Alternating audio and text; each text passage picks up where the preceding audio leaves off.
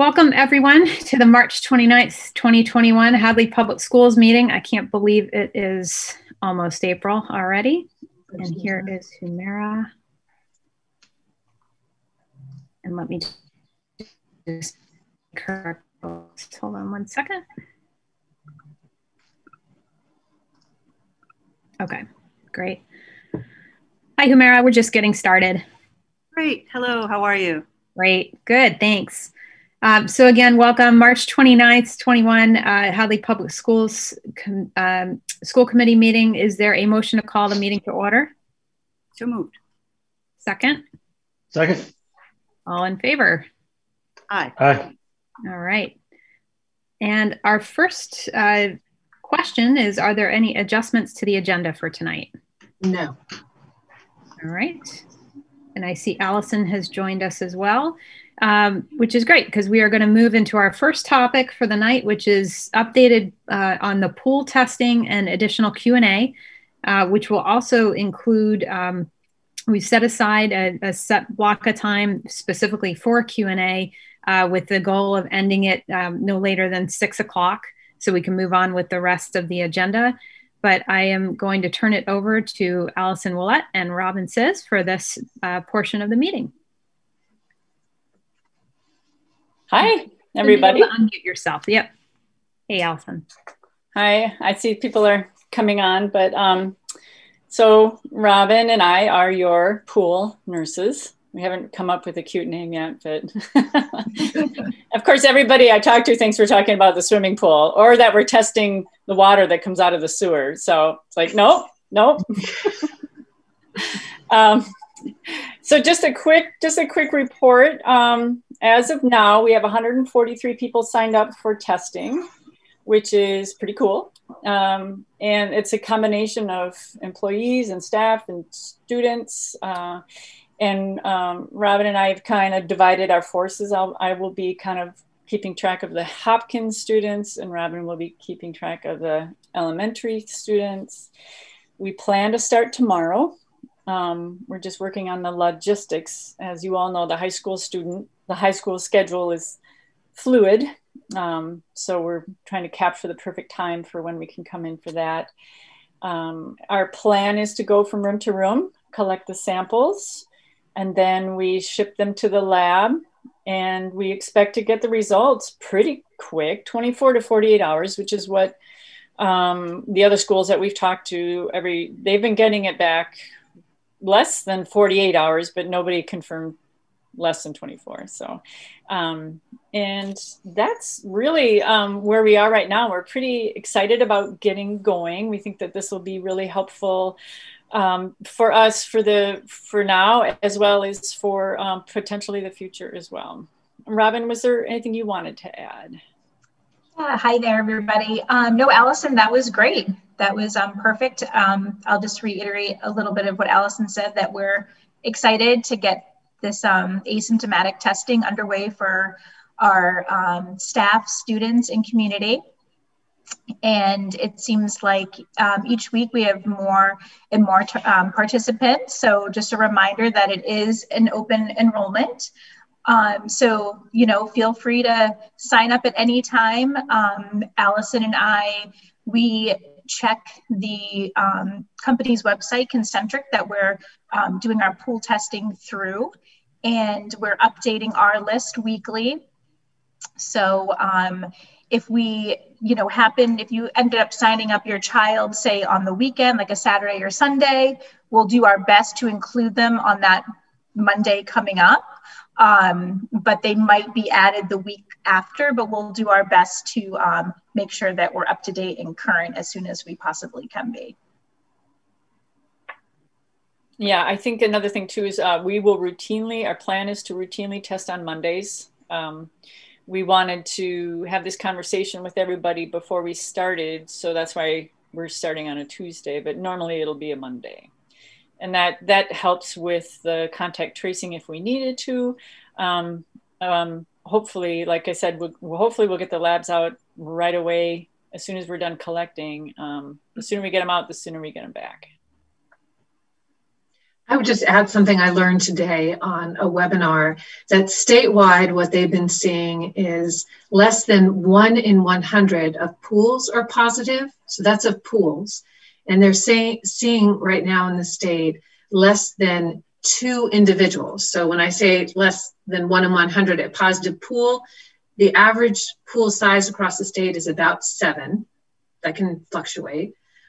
So at less than 1 in 100 are testing positive now across the state, the entire pool, and less than 2 in 1,000 individuals are testing positive right now in school pool testing. So it confirms some of what we've seen, is that the mitigation strategies in school do seem to prevent COVID-19 transmission in schools. So I don't know. You guys had assembled some kind of frequently asked questions or updated questions. Is there anything in particular that you wanted to highlight here, or did we want to open it up for questions from any of the public? I think one of the questions that I grilled my students, my children, if they had questions, and one of the questions was, how often is it going to be tested? And that's weekly. And another question that came up was, who does the test? Like, who collects the sample? So, and if you are able, you will collect your own sample. And if you need assistance, that's what we're there for. Those were the 2 burning questions from my my teenagers. So that's the perspective they're coming from. So yeah, is there anything that you think, Robin, that you think out of that Q&A that is, if your child is 18, they can sign themselves up?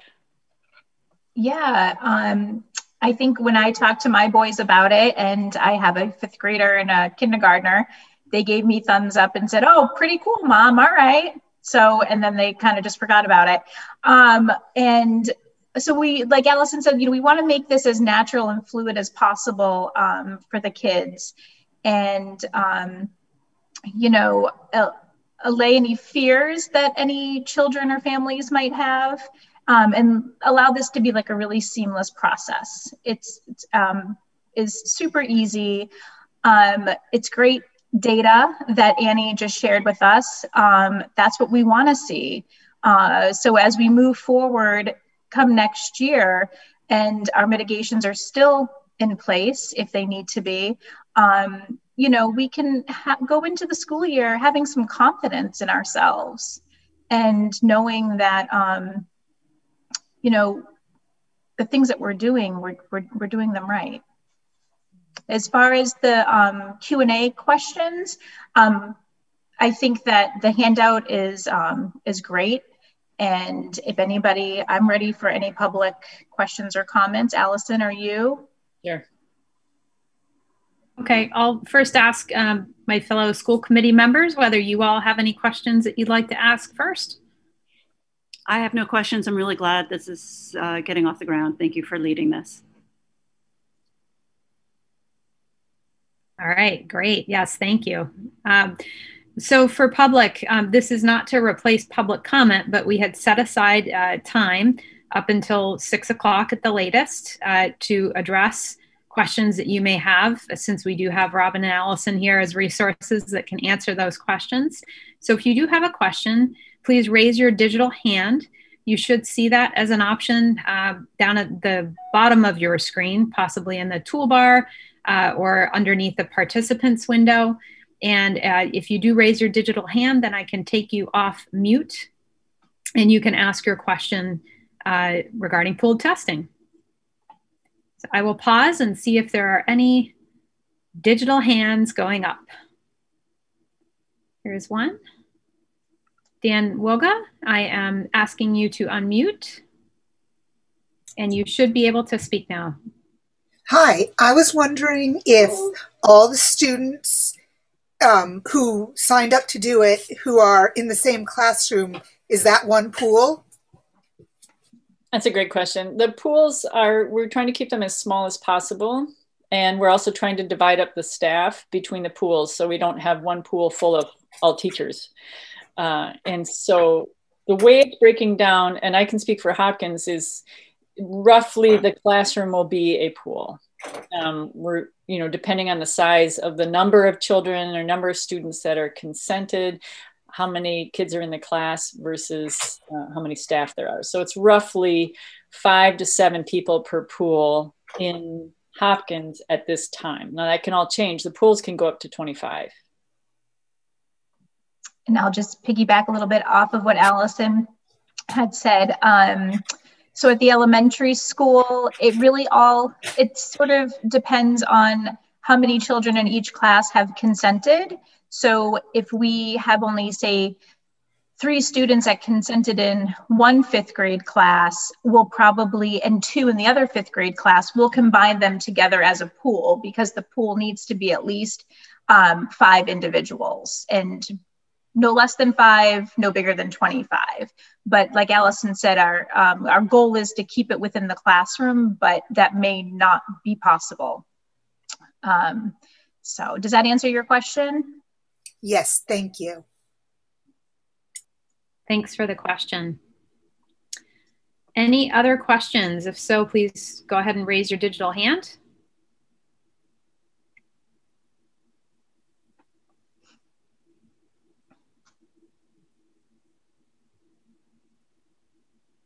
I'm seeing none. So this Q&A document was very helpful. Having you both available as resources has been just invaluable. We really do appreciate your time. Seeing no questions or hands raised, I think we're good to move forward, unless there's anything else, Robin or Allison, you'd like to say about this topic before we close. I don't think so. I'm really grateful that we have the opportunity to do this. And I think that we are going to show the benefit of it, and that other schools will see the information and the confidence that this information will give us. So I'm grateful for Annie and for the state, and that we're all going to do it. So this is good. Agreed. Thank you both. Appreciate it. Thanks. All right, we're going to move then into public comment. That is the next item on the agenda. Just a reminder, public comment is for you as public to comment on anything that is on the agenda, but we may or may not be able to engage with you on that, but we would love to know your perspectives on our agenda topics before we do deliberate those as a committee. We do try to limit public comment to 3 minutes each, in case there are a number of people who want to make public comment. So at this time, as we just did with the last one, if you would like to make public comment, please go ahead and raise your digital hand, and we'll make sure that you can come off of mute and make your comment.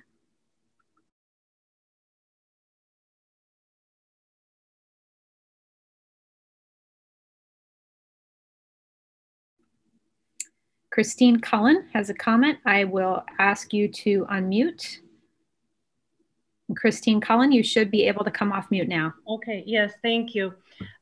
Yes, we're happy to be looking forward to the school opening full days and with all of the students back.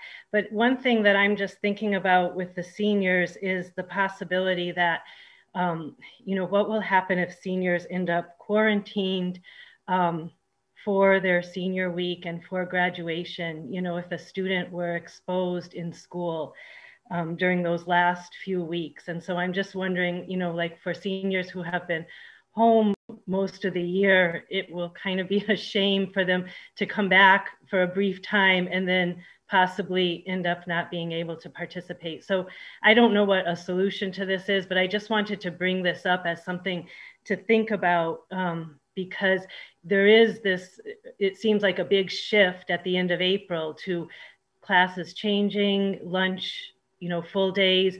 And I'm just hoping that that is not going to lead to students coming back and being exposed and then, not being able to participate. So that was just my comment. Thank you, Christine. Appreciate it.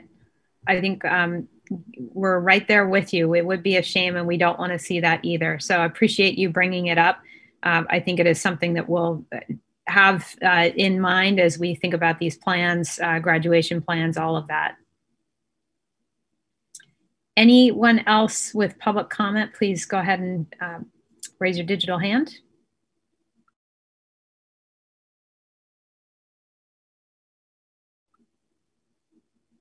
Okay, I'm seeing none.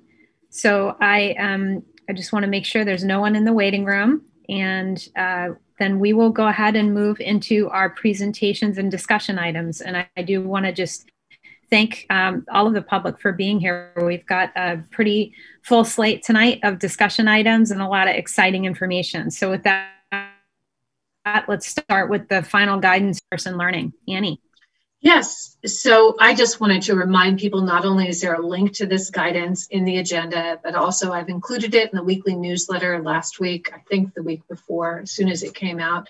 I will include it again in the upcoming week. But rather than spend time on the state's guidance, I think it makes sense to just move directly into each of the principals, talking about what this is going to look like in their respective schools. And I think it makes sense to start with the elementary school with Principal Dowd, since our elementary students will be resuming full days, 5 days a week, and all hands on deck next Monday, a week, less than a week from today now, Ms. Dowd. So thank you, Dr. McKenzie. I appreciate that. I'm going to share my screen. I did put a brief slideshow together just to highlight some of the major changes for Monday. I did review and went over some of these topics with my fourth graders, who also peppered me with wonderful questions. So I'll try to get through all of them. For parents who are listening, families who are listening, I'm just going to go ahead and share my screen. Let's see. Apologize. Do I have, can you guys see that? No. No. Oh boy, of course. Annie, you're muted if you're talking. sorry. And I'm telling her camera's not on. So my microphone wasn't on and your camera isn't on for some reason, Jen. Yeah, it's not allowing me to share my screen. Are you a co-host? I am. So I should have capability. You might want to, maybe you might want to reboot and perhaps April get started. Yeah. Why don't we do that? Why don't we have April start? And if it doesn't work for you, Jen, you can send me a link and I'll share it on my end. Okay. Sorry about that. April, are you going to share your screen? Oh, now we're seeing Jen's Oh, screen. great. Here we go. Okay. Thanks. I got it. April, you're saved. I'll go first. Sorry about that, guys. For some reason, we're seeing the Zoom login screen. And you're not seeing my presentation? No, we're seeing, oh, now we are. Oh, great. There we go. All right. So just some major changes for starting Monday. The main ones that I would like to highlight is obviously that we're continuing and we're starting with our 8:25 and 3 o'clock dismissal. So all students will start dismissing at 2:55 to get them out the door by 3 o'clock. This obviously will start on Monday. Our next big change is that we are having lunches. So I'll go over briefly what that's going to look like at Hadley Elementary School. And then we are having, which is the most exciting item I would say for our students, is in-person specials. So art, music, PE, and library. We're trying to get the library reopened, looking at guidance for checking out books and getting that space covered. So we will go on to the next one. This is our current data. So we surveyed families last week and the week before. We've been making phone calls and trying to get up-to-date numbers of who is coming back and who is going to be staying remote. So our in-person students currently starting on Monday will be 232 students. That's 91% of students roughly from our total student body, which is 254, including pre-K. Our remote students that are choosing to stay remote will be 22 students, and that's spread out throughout the grade levels, with actually the bulk of students being in our first and second grades. There are a few throughout the other grade levels, but we're really fortunate in that in looking at the student needs and looking at our remote students, we were originally going to have one remote teacher who was going to support synchronous live time with students. We were fortunate enough to reach out and ask Dr. McKenzie if we could ask for one more remote teacher. And so now we have 2 remote teachers for our 22 students. I think this is going to be very helpful in giving some synchronous live time to our students who are remaining remote.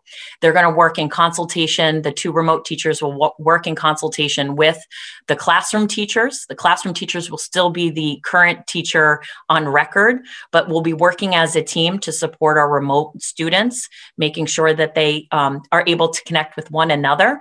And we'll also have the 2 remote teachers working together as a team. So if one were out, the other one can help out as well. So it's about creating consistency for our remote families and supports.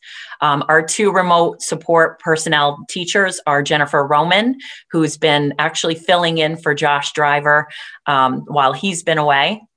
And so we're excited to have her, and Cassie Stewart, who's very familiar with supporting students remotely. And so they've been working all week to create schedules and to get to know the students, reach out to the classroom teachers to schedule times where they can consult together as a group.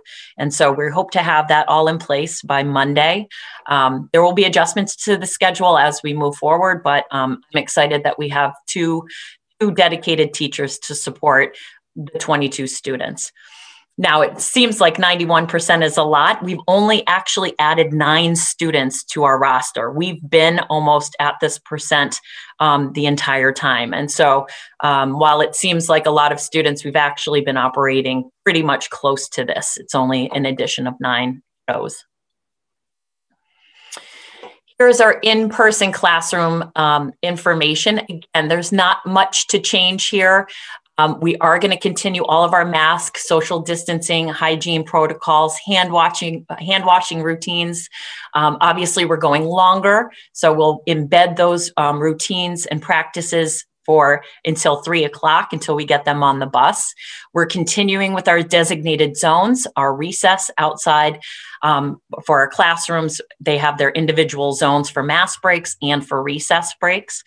And so that is not going to change. Again, we're only adding 9 students, but we did look at our longer day schedule. So we want to plan out when the kids are having snack to make sure that it now coincides with lunch and so on, and have extra recess. I did receive a very persuasive essay today on why we should have an extended recess for an hour from a wonderful 4th grade student. And I'm looking into that. So, but as of right now, we're maintaining the 30-minute recess mark, unless I get more essays, which I'm sure I probably will. Instruction will now happen between 3 and 6 feet masked. 6 feet will happen distance for eating. So snack and lunch, there's actually only 1 grade level, which we would not be able to have lunches in the classroom. So all classrooms actually are 6 feet apart right now, except for 1 grade level, which is 5th grade. And so 5th grade is the only grade level that has to access the cafeteria to maintain the social distancing of 6 feet while eating. So we've already measured all of that out. The rest of the classrooms are able to eat the rest of the classes are able to eat but 6 feet in their classrooms. And so we've created a schedule that will allow teachers to make sure that they're watching the students while they're eating, and then they'll go out for recess. So we've worked really hard to make sure that the plan works. The cafeteria will be accessed, but only by that larger group of students for 5th grade because they can't be 6 feet apart. They're actually, one of the classrooms is just under 5 feet for distancing. And so they'll continue to maintain distancing while learning, but the 5th grade is the only one that needs to be in the cafeteria right now. Our lunches, this is something I wanted to highlight to families. Diane Zach has worked extremely hard with the state and organizing lunches. We're going to start on Monday. We sent a survey out to families. We hadn't gotten 100% participation, which we really are hoping for. But it's really important that families know that school lunches, the brown bag lunches that we're going to be serving students are at no cost to families, and that's for everyone. So if you want your child to have a bagged lunch, they will not be charged. And that goes for every student. And so we're going to continue that for the school year. And I think that's a great service. We have sent out the survey. The deadline is already passed. So if you are interested in having a bagged lunch for your child, you need to contact Diane Zach, and we can make sure that we facilitate that. So that's a great resource for families. All lunches will be in the classroom, like I mentioned, except for 5th grade. The lunches will be delivered to the classrooms so they can sit and eat in their rooms, take their masks off, and then they will go outside for recess. And this is a lot of coordinating, and we are the first school to go through this. So we're going to be working out the kinks as we go forward. But the staff and everyone is committed to making sure that we get lunches happening on time so students get fed. Next item is in-person specials. So I had a specials meeting with the specialist teachers today. And they were very adamant that they also want to maintain a connection with the remote students. So they're going to be working as a team to upload asynchronous activities for art, music, and PE for the remote families. And they, of course, will still be grading work as they've been doing, but they are also very excited to get started in having in-person specials. This has been challenging for the art, music, and PE teachers to be very creative in supplying lessons. And so they're looking forward to having some students in front of them. So all in-person students will have 1 special per day on a rotating 3-day schedule. Music is going to hold off on any lessons pertaining to singing because the guidance around singing was still very strict. And there are other things that we feel confident we'll be able to do with the students. So we're going to hold off on singing for right now. And the remote students will have specials activities, like I mentioned, and they will work with the remote students on collecting work and grading. Arrival and dismissal. So again, it really only affects the nine kiddos that are coming back. Arrival and dismissal is going to be exactly the same. It's just going to be later on in the day. So we still have 3 entrances when kids get dropped off in the morning. They have the front door, the east wing, and the gym door. That's actually going to be changed to the cafeteria door because now we're going to have in-person PE, and Coach Catania has to get ready for his lessons. So that's one tweak we made today. And dismissal is just going to continue to also be out those doors. But at the traditional time of 2:55, and we'll start doing that in a staggered way. And all changes to transportation, we still continue to ask families that they clear it by the main office no later than 11 o'clock. That just allows us to prepare and get students where they need to be. A lot of plans have gone into place for arrival and dismissal, as you know. And so parent drop-off, we're measured out to the T. And so it's any disruption to that, it's always helpful to get that information in advance to the staff. And that's all that I have. I will take any questions that anybody has. I know it's a lot of information. We are the first ones to kind of go through this. And so we're excited to see how it goes and start with full days. It's been a lot of planning, and I couldn't be more happy with staff and proud of all the work that we've done. And so I do want to say thank you to my staff and thank you to everybody for helping me put yet another plan together. Thanks, Jen. Yep. So I will ask, are there any questions from the committee? Jen, thanks for the good presentation. Just quickly, what's the most difficult aspect here? What gives you the biggest cause for concern? Really, I have to say nothing. To be honest with you, we're really just excited for this next phase. We've done this before. You know, it's longer days. I think if anything, the kids might be a little tired. I'm sure we might all be a little tired. But again, that's nothing new. And I'm just looking forward to having the students experience a traditional day. And so, Arrival dismissal, we've already problem solved around that. Again, it's only an addition of 9 students. So we're already working at full capacity. I think the remote teacher, having 2 remote teachers is an asset. It's going to be extremely helpful to have those teachers take on the responsibility of coordinating time instead of the teachers trying to do double duty. That's been a lot of work and a lot of planning. So I'm excited for this. I want to finish this year strong. A couple months ago, I just wanted to finish. So I think now it's more of a positive outlook, and I'm excited about the next phase. That's great. We're excited for you. We're all supporting you. I had one quick question. Sure. In the event, and I'm hoping and hopeful that we won't need to, but if a class needs to quarantine due to exposure, what will be the plan for students when they are remote? So that's an excellent question, Tara. So we have given a lot of thought about what would we want to do? What would be least disruptive to our remote students? If they're already in kind of this momentum with a new schedule, the last thing we would want to do is interrupt that. However, we would like to provide some opportunities for them to see their classmates. And so I think it's going to be a balance of making sure that we don't disrupt the remote learners with their schedule. And if a class has to quarantine, obviously everybody will be remote. And so the classroom teacher might be able to provide some opportunities for everybody to get in the virtual space. For instance, like a morning meeting. Everybody can participate in a morning meeting. It's about community and seeing one another. If it's more a specialized service like reading services, and they're already in a routine with the remote teachers, they would probably want to stay that way. The remote teachers are also going to upload assignments. And so the last thing we would want to do is confuse our remote learners and then give them additional assignments. And so I think a lot of it is going to be timing and opportunity. So we'll have to see how far along we are if we need to go in a closure. We've done it already this year, where unfortunately we had to close down a couple classrooms and send some kiddos home. And I think we were successful in maintaining the connection with the students while that happened. I'd love to say that's never going to happen again, but I'm a realist. And so we do plan for those things. So I hope that answered your question.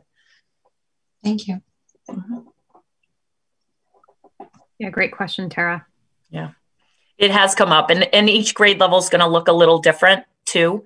Some kids can jump right on, the upper grades and connect with their classroom teachers. They're still going to have connection with their classroom teachers. They're still available by email. We're still going to hold parent conferences if there's a concern. And so a lot of this has to just do with communication and making sure that we have, the ability to just navigate our way through things that pop up. And unfortunately, quarantine is one of them. Okay. Any other questions before we move to April and Hopkins? I have a quick question, and that is, it's highly unlikely, but just to imagine a scenario, if numbers at large were to go back up, what are the implications, Annie? So, Humira, I want to make sure I understand the question you're asking. What are the implications in terms of under what conditions would we make a decision to change the instructional model? Is that what you're asking? Right. Now with the new regulations, we cannot unilaterally change the instructional model. We would have to communicate with the Department of Elementary and Secondary Education. They have indicated that they certainly are paying attention to the possibility that should be unfortunate. Hopefully this doesn't happen, that health data demand a different kind of instructional model across the state. But right now it isn't something that we would be determining. If we made that decision to determine that, we would end up out of compliance with time and learning regulations. We'd have to make up that time on the back end or risk the town losing for every day that we opted for an instructional model that was not in-person learning without the express permission of the state, we also run the risk of, for each one of those days, the town losing 1/180th of its Chapter 70 funding in the next fiscal year. We definitely wouldn't want to do that. Is that an instance where, is this what I'm seeing other towns around the state ask for a waiver? Again, unlikely, but if it were to trend in that direction and exceed thresholds that we had previously determined to be reasonable, is that the course of action we would be taking? Certainly, the waiver is primarily designed for schools who are not in any way able at this point in time. They don't have adequate staff. They can't bring students back. That's the primary purpose of the waiver. The waiver is not meant to be kind of the way in which individual communities make determinations about healthcare data. DESE, the Department of Elementary and Secondary Education, and Department of Public Health will work together to make determinations about regions and about communities, but we can always ask. I just don't want the public to hear that that was the intent of the waiver, or that it's likely. But we can always ask for a waiver. And it's my expectation that the Department of Public Health and the Department of Elementary and Secondary Ed will also work with health officials across the state. And if they need to change their course of action, that they will do that. Great. Again, highly unlikely, but important for us to know what our responsibilities are. Thank you. Sure. Okay. Any other questions on the elementary school plans? Okay. April, back to you for the Hopkins Academy plans. Thanks. I'm going to try to screen share, which hopefully is not an issue on my end. We see your presentation. Yep. Okay. All right. So at Hopkins, of course, we have some things that are similar to Hadley Elementary, but there are some differences in our basic structure. And we, of course, as Jen noted, have the luxury of a little extra time as well in order to see at least how lunch goes over at the elementary school. So the big picture is that we have full days. Students are moving through all classes every day. It includes lunch, and essentially, minus some protocols, it is mostly business as usual. So one thing I did want to mention as we have our survey out right now about who's returning is just a reminder that families do have to make a decision about their return for a 4-week period. What we've been getting a lot of this year is students saying that they're going to return and then not returning or bouncing in and out. And that, of course, impacts where classrooms can be held because they're all based on very specific numbers, and having to adjust to that can be quite complicated. So we are asking that families do commit for a 4-week period, and then they have an opportunity to return in that second 4-week period if they elect not to in the first one. Additionally, if a student says that they're going to return and they do not return for a week, of course, barring something like a medical exemption or something that they've already communicated to the school, then we will remove them to remote status instead, again, for the same reasons that I just noted. Our drop-off is the same. So by the main office door for parent drop-offs, and bus and student drivers are by the cafeteria. I supervise over by the cafeteria, and Ms. Sears supervises by the main office. This is an example schedule, which I know may or may not make a lot of sense to everybody. So I will just highlight about it quickly. What's important to note is really just the times, I guess, for now. You don't have to worry about memorizing our waterfall schedule in any way. We are switching these blocks back in the middle for those of you who do know about it. FG and HI, we had flip-flopped early on in the year due to some survey results. Because of the complexities of lunch and shared staff, we have to put it back. Otherwise, we do not have enough staff to supervise lunch. The other thing to note is that we still have our 2 mask breaks. And then, of course, the day goes until 2. It still starts at 7:40 because we do have to have that period of time in the morning with supervision. students are still going to go directly, instead of to their cohort, they'll go to their first period class. And so they'll be in there with their teachers rather than the cafeteria as we used to. And then this is the middle school one. It's very similar. These times here around lunch and HI are just a little bit different. So we still have a middle school and a high school lunch. The classrooms themselves are all at 3 feet or more. I have a very complicated list that I can answer specific questions if it's helpful about who's in what room. But essentially what's important to know is that we do have 43% of our classes that are still at 6 feet or more, and we have 57% that are somewhere between 3 and 6 feet. The majority of teachers are able to stay in their rooms. This is helpful for a lot of them. Many teachers have specific technology in their rooms. Our science teachers in particular have really worked hard to stay in their rooms for their lab abilities. And we have sufficient space. So as Annie indicated before, there are some schools that just do not, but we can fit everybody that we need to fit and move them through all of those classes. Lunch for me was the slightly complicated part of things. So lunch will be taken daily through School Brains. It will either be picked up or dropped off. Again, some of this will be influenced by how things go at the elementary school. Diane, Zach, and I have a meeting at the end of next week in order to talk about how that's going and then tweak anything we need to on our end before it begins. For example, our students are all going to be eating lunch outside, so it might end up making more sense on most days to have them pick it up rather than have it dropped off to the rooms. They also move their locations daily, so that also gets complicated in terms of tracking where the students are for lunch. They're not always in that one grade level space. So in general, they're going to eat outside. We did purchase blankets for every single student so that they have something to sit on outside and staff member who's supervising them.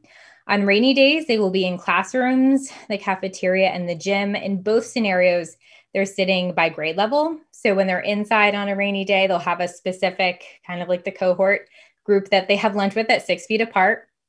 And when they're outside, they're going to sit by larger grade level, kind of like they do when there's a fire drill, and they have different sections of the grass that they go out to. The blankets are nicely almost 6 feet apart. So when they open those and spread those out, they'll just about be as far away as we want them from one another. And Ms. Fogarty has kindly written out directions with visuals to help students learn how to fold those back up. They have like a nice little handle, and we're getting a marker so that they can write their names on them. So they'll each have one of those.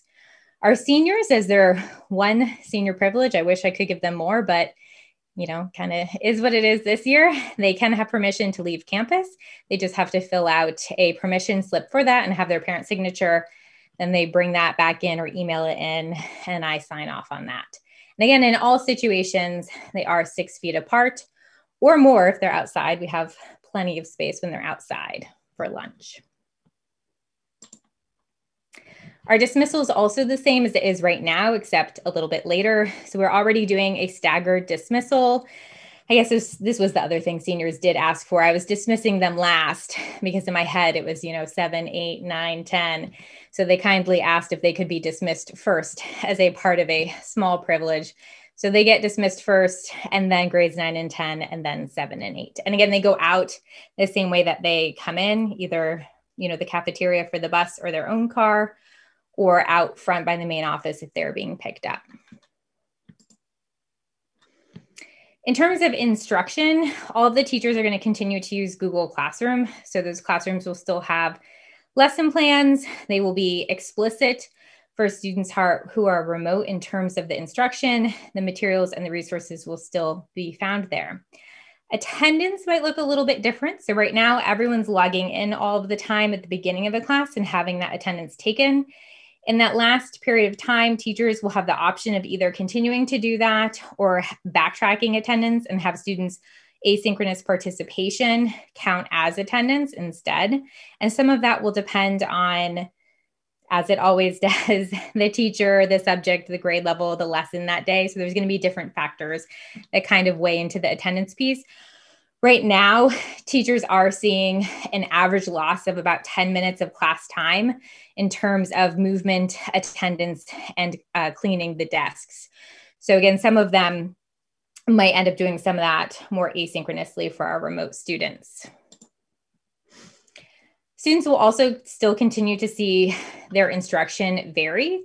So it is likely that they still might have some synchronous instruction at times, but it's also very possible they might see more asynchronous instruction than they previously did. The majority of our school year students have been remote, even when they're in person, right? They've been remote until a couple of weeks ago. And so now we're sort of making a swap on that. And the remote students are probably going to see a little more asynchronous instruction. That being said, there are teachers that are doing things like using their document camera, which can be projected both in the classroom and projected at home for the remote students. So those things will continue to change based on all of the same factors that we've already discussed. We do expect, though, that if students are choosing to stay remote, that they are committing to being independent learners who are capable of following those instructions and seeking help as needed. That is really, really important. I will talk in a minute, if that's okay, about the survey that I took for our students in phase 3 so far. And a lot of students did note that when they returned to in-person, they could focus better and had less distractions. That's, of course, not true for everyone. Some students have great focus at home, but some maybe are a little bit better off in person for that. And if they are choosing to stay remote, they have to be committed to having those skills if they're going to be remote learners. So that being said, that's the majority of the changes for us. I think the really big change is that they're going to go through all of their classes all of the time. Right now, we were working up to that, where we would have hit that probably by the end of the year, but we're in a place right now where they're going through 3 classes, technically 4, because H and I are actually 2 different class periods.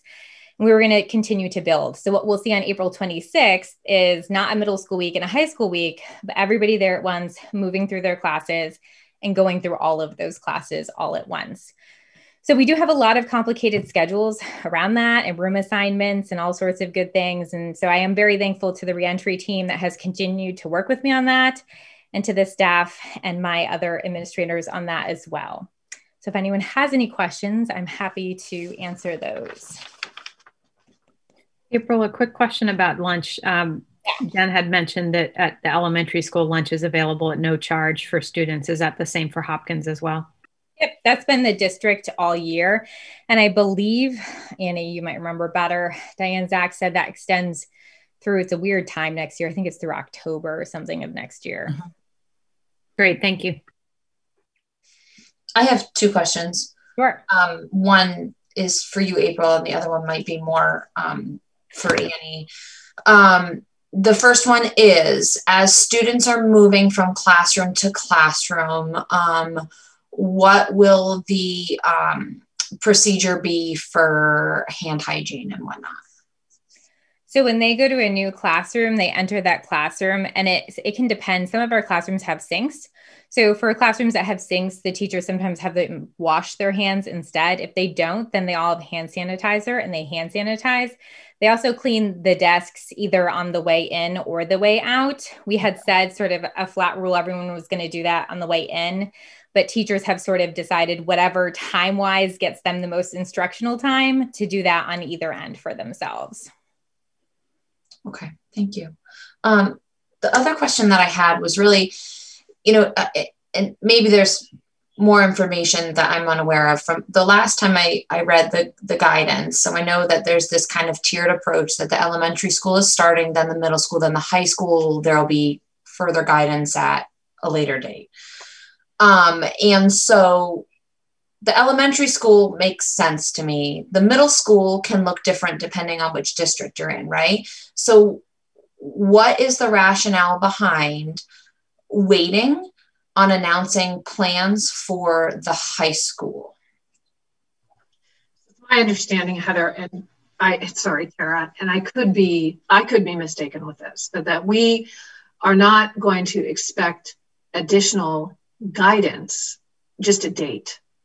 And so the guidance was essentially had more to do with what was considered manageable for districts. And we really, as April pointed out, for 2/3 of the year, instruction, not support, but instruction in grades 7 through 12 has been remote, 2/3 to almost 3/4 of the year. We couldn't come up with a compelling reason as to why we would continue to have high school students wait for additional in-person instruction. And again, the guidance is going to, all of the guidance will remain the same. Distancing will remain the same. Everything CDC is updated. It's just a question of a date. We could do it. So we couldn't come up with a reason as to why we would make families wait for that, or students for that matter. Yeah, that makes sense.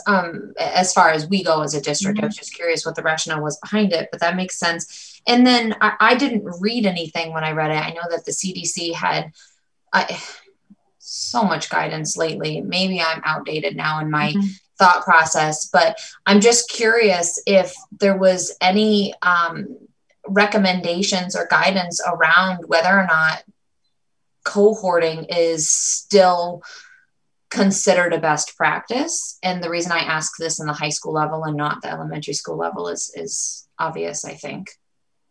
So it's always, nobody stops saying that of course is the gold standard, but the message now is that this should not, cohorts, if you can cohort and you can provide in-person instruction, which is what happens at elementary schools relatively easily, then where you can, you should do that. But cohorting, and especially given the data that we have around transmission in schools, even with pool testing here now in the state, that keeping students in cohorts, if that prevents them from experiencing face-to-face instruction, which we've seen, our data indicate that in the aggregate, doesn't mean this is true for everyone, but our data clearly demonstrate in the aggregate that remote instruction is not working as well as face-to-face instruction based on some of the data that we've reviewed with the school committee around number of course failures per student and increase in failures overall, as well as students reporting on their experience of remote instruction. And so cohorting still wherever possible, but the message has been from the Massachusetts Association of Pediatricians, from and from the state, that should not prevent students from being able to access face-to-face instruction. I have two more questions, I'm sorry. Sure. I know you may not know the exact numbers off the top of your head, but I should have all the numbers for you. She came prepared. Prepared this time. So one of them is about pool testing and one of them is for you, April. So based on the guidance that came out, April, what percentage of students do we have coming back? That decided to come back in person versus stay remote? Sure. So our survey is still out and being collected currently. Families have until Friday to complete that. So right now we have 102 students who are remote. Of those, 53 have responded. And of those, 36 plan on returning and 17 plan on staying remote. So if we add those 36 to our current numbers, we would have 186 or 74% of the school being in person if we didn't add any more. I would guess we're probably going to end up around 200, maybe a little bit over that. And I would say that what we're still getting the majority of are students that do not want even an hour of the cohort model. So some said they were going to come back in phase 3 and then chose to stay remote and will return in that last phase when they're going through every class all day. So we will see an increase in those numbers by a little bit. And then some, of course, will choose to stay remote. So even though it's different, that's still fairly incremental. So really it is, that's good to know. And then the other question I had was based on what Allison and Robin had reported about, and I forget the number now, just numbers are going through my head now. The number of families that signed up, let me rephrase that to people, because it could be students and or staff signed up for pool testing. What percentage of that is staff? And then further broken down, how many people at the high school, percentage-wise, I'm not asking for, any definitive information that would be revealing, but percentage-wise at the high school versus percentage-wise at the elementary school. Do we have a rough idea? So I can tell you, perhaps while either during the business manager reports, not that I'm not hanging on everything that you say, Chris, but I'm in my office, so I can turn to my other computer screen and we have a Google Sheet with the information. I can filter by building and filter by role, and I can report that back out at the end. Thank you. I just think it would be interesting to know on the high school level, that's going to be the elementary school. It's not a drastic change, you know, for them, but I'm just, you know, it's a big change in the high school. So I'm hoping that we've got a good portion of students and staff who are willing to do the pooled testing, or eventually again sign up for it, given the big changes, because that can only help us. So thank you. Sure. And now that the weather's getting nicer, what is there guidance on ventilation, opening the windows? So that guidance really hasn't changed. That opening the windows is always the best practice. You get significantly greater air exchange rates, even just by opening the windows just a bit. We do encourage teachers to open the windows, even throughout the winter. We ask them to keep the windows cracked open. And this was because that is highly recommended in terms of getting air ventilation, and we do have the oil bills to prove it. So that will continue, and thankfully now the weather is much nicer. Yeah. And lunch too, as I said, will be outside unless I call it otherwise. So individual teachers won't be making that decision. I'll call it only if it's raining on them. Other than that, they can put on a jacket and go outside, and hopefully they remember, although I will say teenagers aren't always good about being dressed appropriately for the weather, but they seem to handle it okay-ish, I guess. But hopefully they at least maybe leave something behind in a classroom so that they have it. But they will be outside eating, hopefully every day. I guess we'll see how much rain we get at the end of April and into May. I like the blanket idea. Hopefully that works. Yeah, I mean, you know, we'll see how it goes. Hopefully middle schoolers aren't too messy with their blankets, but they are picnic blankets. So they have like a nice bottom. So if the ground's a little wet, they won't just be sitting in like a soppy blanket, and they fold up. And so we'll see how it goes. Nice.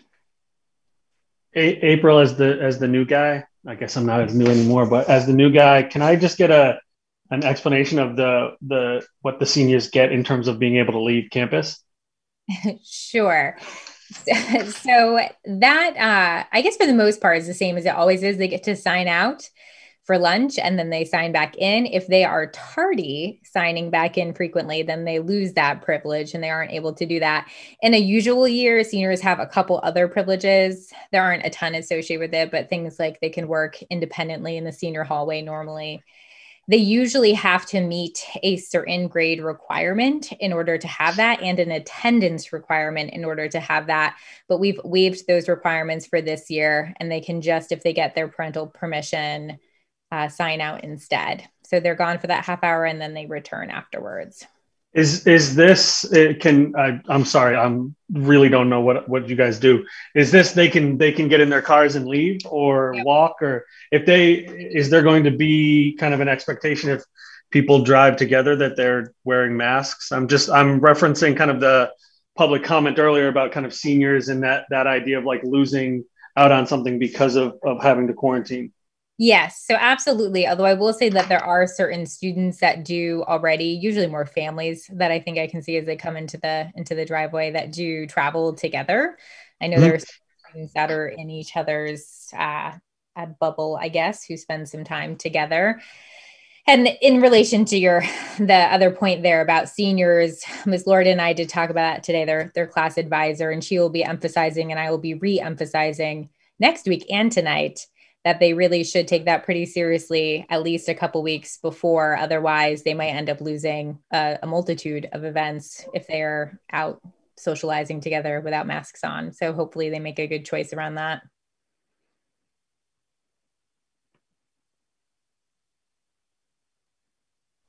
Any other questions? No. Heather, I don't know if this would be a good time too for me to share the phase 3 survey from students that I have before we move on to the next topic. Yeah, that'd be great. Okay. I can screen share that. It's not very long. I just wanted to share I surveyed the students. We had only 57 responses, the majority from in-person students, and this just goes to the grades that responded to that. Our younger students seem to be really interested in completing surveys, which I guess is good. They've been the last couple ones just jumping right on those. They were some of the ones, the 8th and 9th graders, who immediately responded to the survey I sent out about our Zoom sessions with the WB Du Bois Center as well. So in terms of, we asked just a couple questions. So we wanted to know how satisfied they were with their learning. The results are not so bad, right? So we have just about over 60% of students who are satisfied or very satisfied. I think that in general, in this time of year, even in a non-COVID year, that's probably decent data, but considering everything, I think that's okay. Same thing with being motivated. We saw over 50% of students are still feeling motivated. And this does tend to be the time of year where students kind of start to lose some of that. So hopefully being in person and coming back in person for some of them will freshen up some of that. And so we did see that in our other questions. So we asked about what changed the most. And so, of course, they said things like having interactive classes, seeing their friends, being hands-on, that it was fun, and that they did have more attention and focus. For remote students, they said that they saw more lateness. And so, again, that goes back to what I said about the length of time that it takes. And so teachers, again, might decide, I don't need my remote students waiting around for 10 minutes while I get set up. They might decide to restructure that time differently and maybe do a check-in with them at a later time rather than at the start. And some shift in attention for those remote learners when students are in person. I asked what they liked about phase 3. Our in-person students said that they liked seeing their friends, access to teachers, moving around. Several mentioned liking movement, being engaged with their teachers and peers. They were happier. They had a better understanding of the material. They liked just being at school and PE and athletics, and of course, getting off of the computer. Some also really liked having a routine and leaving their house. And remote students liked the option to stay remote. And what was challenging, of course, a lot of these make sense of remembering the new protocols. You know, there's certain stairs they can go up and certain stairs they go down and other things like that around the building. There's some challenging spaces. Our gym is a little bit chilly in the winter and we have had a cohort in there. Hopefully that will warm up soon. Getting used to the schedule and finding their classes. Again, a lot of those classes right now, especially because they're 6 feet apart, move to different rooms than they're used to. So making sure they can keep track of that, knowing which cohorts they're in, especially after an off week. Though I will say the students today did pretty well in knowing where those were. So that was nice to see. And I'm always there on Monday with the list for any students who don't know where they're going. So I am there to check in with them as well. Some didn't like that they could no longer just mute distractions, which I thought was funny, but also a good point. Getting back into the groove of things. They don't like the off weeks because they like the face-to-face. Managing workload and homework can be a challenge.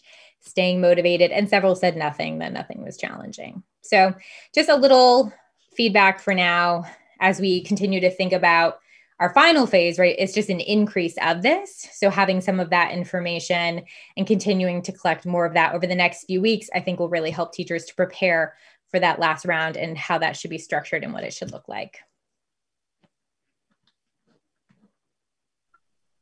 Thank you. That's great feedback from the students. Appreciate seeing that. And is that survey that's still open? You're trying to get more responses, April, or is that closed? It is still open, yeah. So I'll run it again and see what else we get from that and go from there. And then the other survey that you mentioned, did that just go out to families whose kids are not in person right now in phase 3? Correct, yes. So it was only sent to those who are currently remote, which is why perhaps people who have students who are in person don't know what I'm talking about. Yes, it only went out to those who have students who are currently remote. And then we'll send out some general reminders to all the families and a little bit as well as to what's happening and what things look like. The assumption is if they're currently in person, they're staying in person.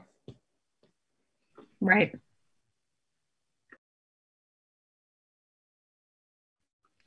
Any other questions?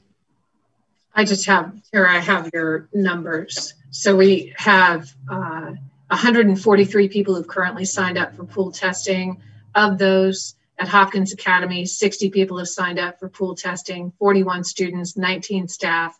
Based on the estimate that April has, student-wise, that would be about 22% of the student body based on her estimate of roughly 200 ultimately being back.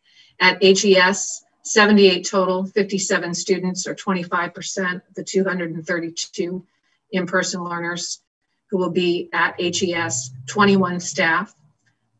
Staff altogether is 45 staff altogether across the district, so about 40% of employees in the district have signed up for pool testing. Thank you. Thanks, Annie. All right, April, anything else on that topic? I don't think so, but I'm happy to answer any other questions now or later. And I will be talking about it again next week on Chatting with Camuso as well. Oh, great. Excellent. Well, thank you. Yeah, we're excited for both of these plans and moving forward. So thank you for laying them out so detailed. I don't still understand the block schedule and all the letters, but I know you do.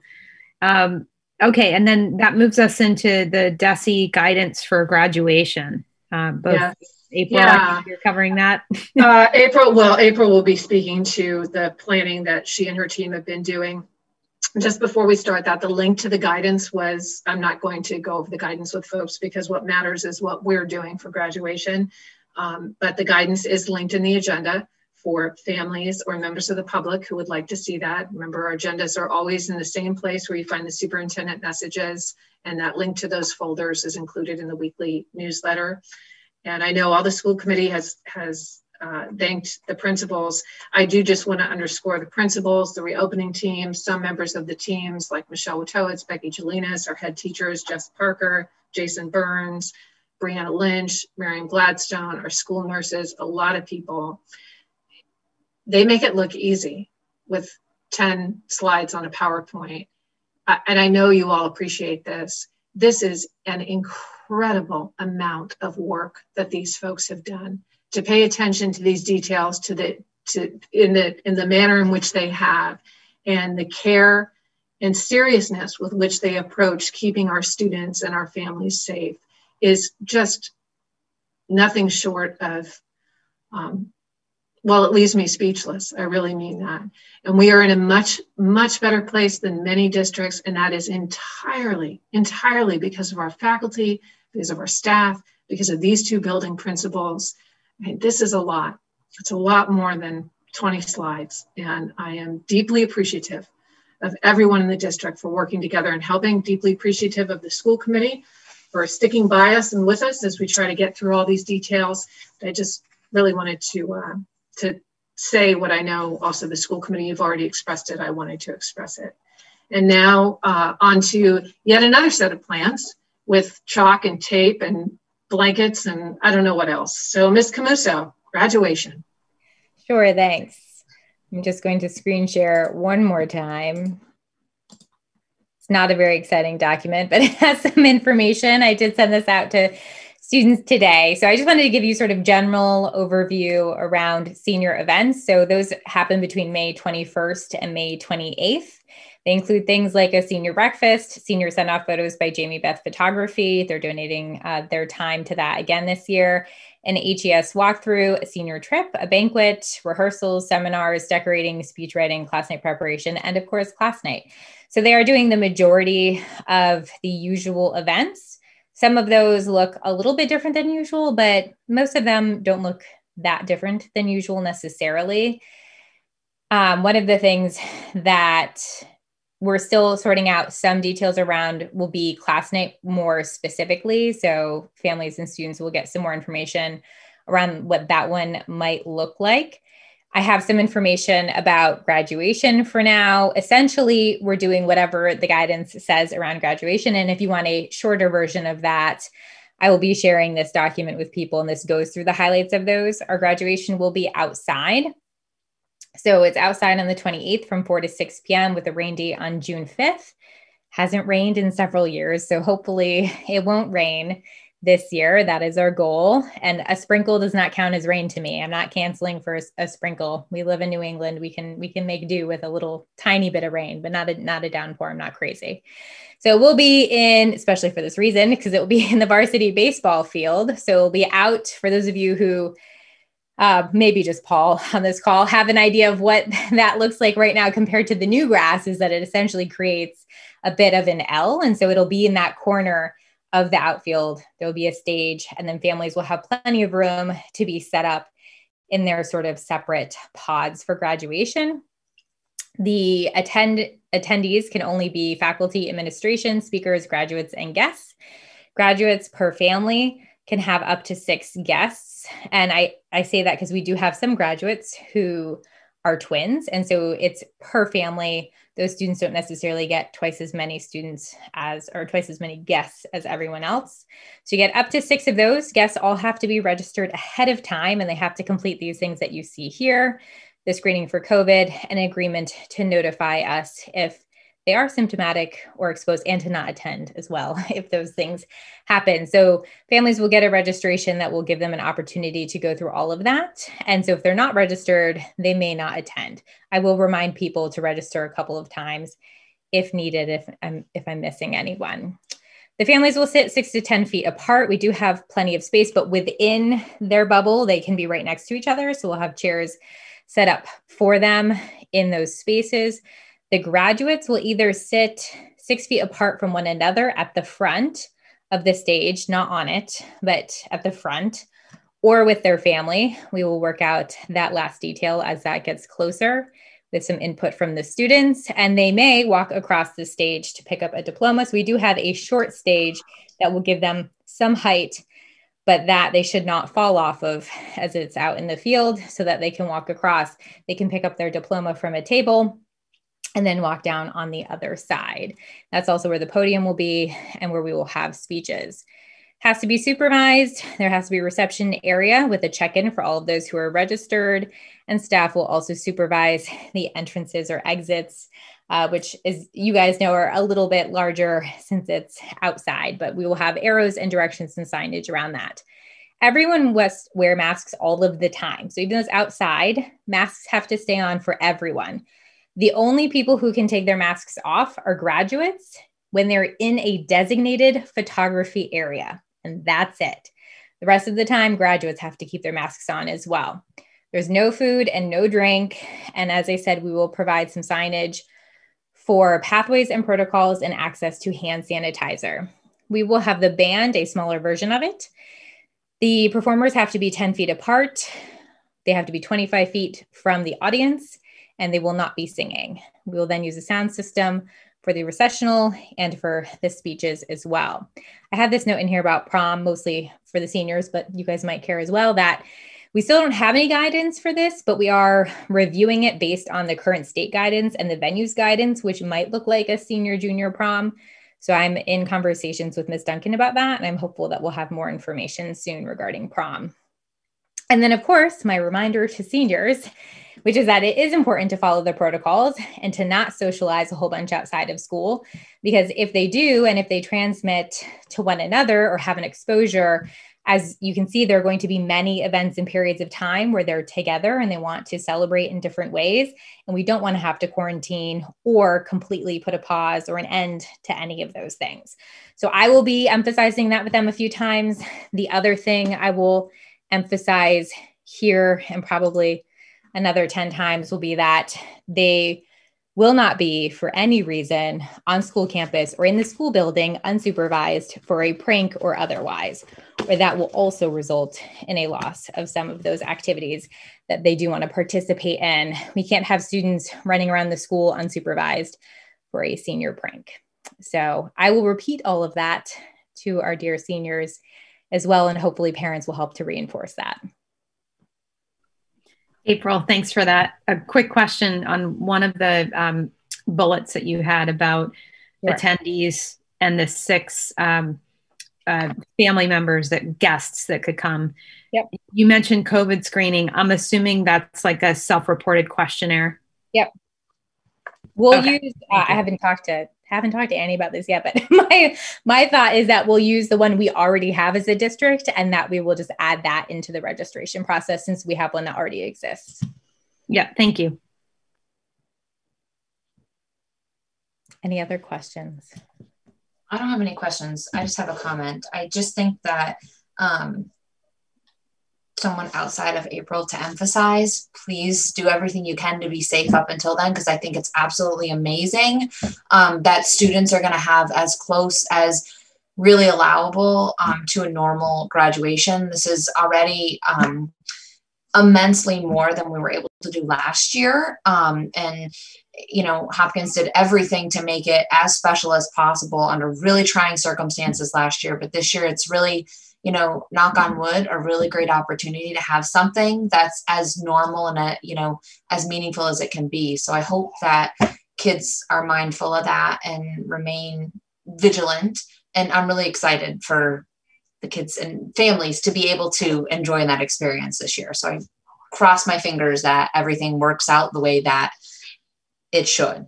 The only other question I had was, I don't think you mentioned it. Heather had brought up, somebody had brought up last time of doing the car parade again. Is that something that they're talking about? No, so we actually ended the car parade a few years ago. The car parade was something that was done for several years, but it wasn't necessarily one of our more positive traditions. It has some challenges and involves students driving up to Smith Academy. So in place of that, Brian had put in the field day against Smith Academy instead to have a more supervised, positive recreational activity between the two schools. That will not be happening this year because of COVID. I've already spoken to that principal. I think Tara might have been asking about if you're referring to the parade that we did last year because graduation was so different. Yeah. I understand, April, I would have thought the same thing, but Tara doesn't have kids at Hopkins, so she probably didn't know what you were. Yes. But that is something that the Park and Rec is taking over, which we appreciate because it's a lot just to plan for graduation. So we're grateful the Park and Rec is taking the lead on that. And I believe the PTO is trying to do some exciting things for the seniors as well. April, I think the other question that will be asked is whether or not the graduation will be live streamed or covered through Hadley Media and made available live, given the restriction on the number of physical guests that can be there and many relatives who may not be able to travel. Yeah, so Mr. Sudnick and Mr. Fazio are both very kind and generous. And they are helping me as I'm not as in tune with our systems outside or the live streaming. They're assisting with both of those. Mr. Sudnick will be talking, if he has not already, to Hadley Media and seeing what we can do around that. I don't know what the quality of the audio will be on that, but Mr. Sudnick is very positive and tells me that it will be great and that we can sort that out. So I'm confident that we will have something. Great, thank you. It's very exciting. It's hard. If we do class night in such a way where attendance is limited, we would be looking at live streaming that as well. So we've tossed out a few different ideas of what class night will look like because of some of the limitations to how many people we can have in one place. And so that will be an option for that too. That's great. I was going to say, it's hard to believe this is 2 months away. I mean, crazy. All right. Any other questions on graduation, the guidance from DESE, or the draft plans? Okay. Thank you, April. Next, spring athletics. Well, Ms. Camusa, I'm going to give this a try because you deserve a break now. So I think that there are just 3 significant changes. This is nothing the school committee has to vote on. We're just keeping you informed. As you know, Mr. Sudnick works very closely with MIAA, the Massachusetts Interscholastic Athletic Association, to ensure that the way in which we are administering our athletics program is in alignment with all of the guidance put forth by the MIAA and also by the state. In what we are calling fall to spring, I don't even know what that means. It's more confusing to me than the Hopkins schedule, but essentially what I'm just going to call spring, what's coming up, the 3 big changes are, we will not be limiting play to just schools within our bubble. So we will be, because the MIAA, the acronym for the Interscholastic Athletic Association, has now indicated that tournament play may be a possibility. And so we will play with our conference. There is a possibility that a tournament will be allowed. We're still waiting to see, and we would certainly look to participate if that were allowable. And spectators will also be allowed. Mr. Sednick is communicating directly with athletes and their families to review with them how many spectators are allowed and the expectations of spectators. Similarly, COVID screening using a self-reporting mechanism, signing in, signing out, along with a number of other precautions. So athletes and their families should, if you have not already heard from Mr. Sednick, you should expect to hear directly from him. And we just wanted the public and the school committee to be aware of those 3 changes that the MIAA has authorized for what I will just call the spring. I should emphasize too that responding to his survey about registration is just like for graduation in terms of he's taking down those names. I think he plans to get each person who gets to attend like a lanyard so he knows you're supposed to be there. So it is important. You can't just bring someone randomly to a game. It does have to be a preset of people. So if anyone did not get that email for any reason, which I know did go out already, you can feel free to email him and he can send that to you again.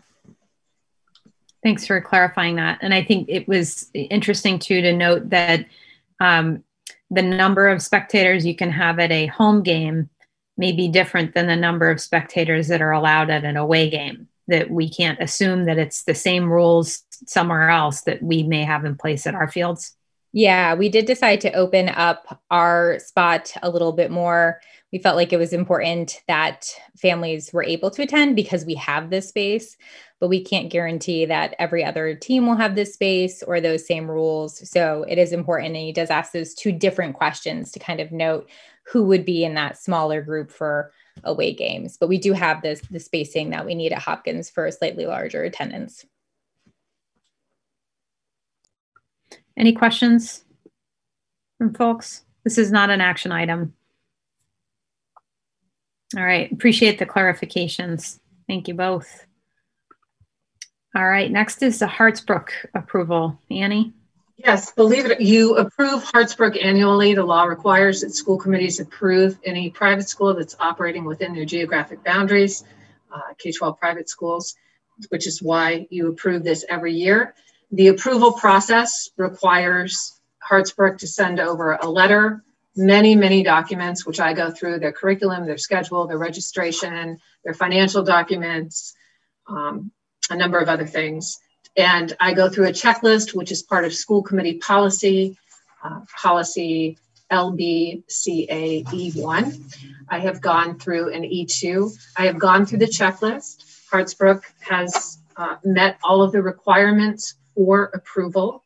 We're doing this very late because of COVID. We normally do it in October, and both Hartsbrook and I realized that we had not yet done it this year. We were too busy doing school plans in the fall. So this is actually for this year. Okay, got it. So is there a motion to approve Hartsbrook School for the 2021 school year? Can I just ask, what exactly are we approving? The law requires that the school committee approve that the school actually can operate in its geographic boundaries. And what you have in the past had in your packet every single document that comes over from Hartsbrook. And in more recent years, I've provided you with a copy of the checklist. So I can tell you I've gone through it and the conditions they have to meet. The school committee policy reflects what the law requires, that we evaluate curriculum, adequate staffing that has the knowledge and skills and capacity to deliver the curriculum effectively, their financials, their certificates of occupancy. They provided us with all the documentation that's required under the law. Deep down, Paul, I don't know why this law exists. If that's what you're really asking me, I don't know the answer to that. What is it, just the actual, what is the actual approval? But it sounds like there's a long list. Yeah. Okay. Yeah, I make a motion to approve Hartsbrook's authorization. Is there a second? Second. All in favor? Aye. Aye. Aye. Any opposed? Any abstain? Okay. All right, that is approved. Next, we have the review of public health data. Annie? All right, yes, let me share my screen. Let me go here. Let me go here. I should have that up. There it goes. Okay. All right. So we did see, which is good news. Let's hope that this continues. You can see Hadley, the number of cases in the previous 14 days had decreased. That our average daily incidence rate in Hampshire County has decreased, and that testing positivity in Hampshire County has also decreased. And we haven't had any recent cases of students or staff in the schools. So let's hope that these things continue. Annie, in looking at this, you know, I had one request, if it's able to be added on here. At one point in time, we were tracking flu vaccinations because it was at the time something that we thought needed to be adhered to by the end of the year.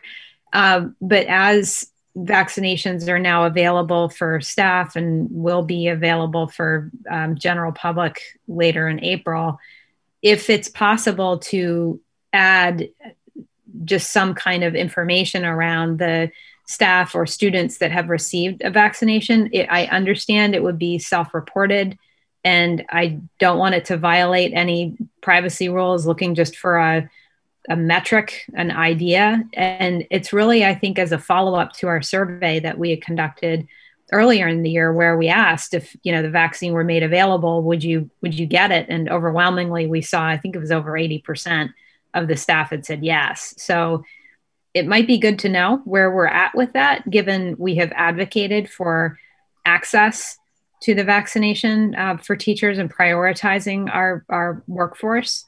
If there's a possibility of getting a read on where we stand as a district from self-reported data. Sure, I would be happy to include that. Let me just ask my other, committee members, does that seem like a reasonable request? I don't want to go outside of any reporting boundaries here, but just what are your thoughts?